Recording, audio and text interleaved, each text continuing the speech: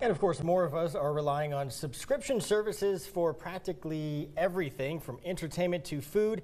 But as easy as it is to sign up, canceling can be just as difficult. That's right. NBC's News' Vicki Nguyen has the details on the federal government's plan to help ease that struggle. From streaming video and music platforms to meal kits and clothing, subscriptions and memberships now exist for nearly everything. One survey finding nearly 80% of adults worldwide now pay for a subscription service. All it takes to sign up. But when you want to cancel, many wonder, could it be any more complicated? Chandler trying once again to cancel his gym membership in this classic episode of Friends. I want to quit the gym. You do realize you won't have access to our new full-service Swedish spa.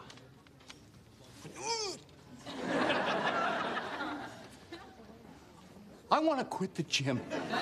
Some companies require you to show up in person to cancel or hit you with drawn-out sales pitches. Others offer confusing online directions and phone calls with longer than usual wait times. The Federal Trade Commission calls these dark pattern tactics designed to trick and trap consumers. Some expressing their frustration on social media. It says, hey, how to end your subscription. Go to end subscription button, but it doesn't exist. Now, the FTC sharing exclusively with Today, it is proposing a new rule to help. What would this rule do for consumers? So this rule would basically make it so that companies have to make it as easy to cancel a subscription as they do to sign up. FTC Chair Lena Khan says the rule would require businesses to allow customers to cancel subscriptions the same way they signed up for them, whether online or by phone, and in the same number of steps. They'd also have to disclose certain terms before collecting your billing information.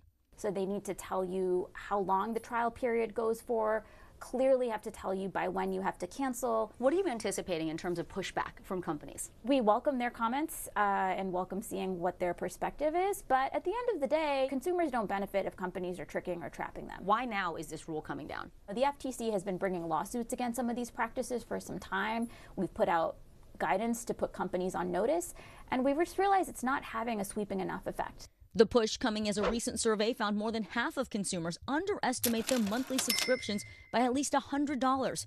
Khan says if approved, it could take up to 6 months or longer for the rule to take effect.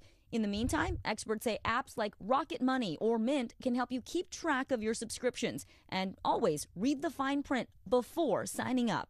If you take advantage of a free trial period, set a calendar reminder of when to cancel and check to see if you're on auto renewal, because those charges can slip through and really add up.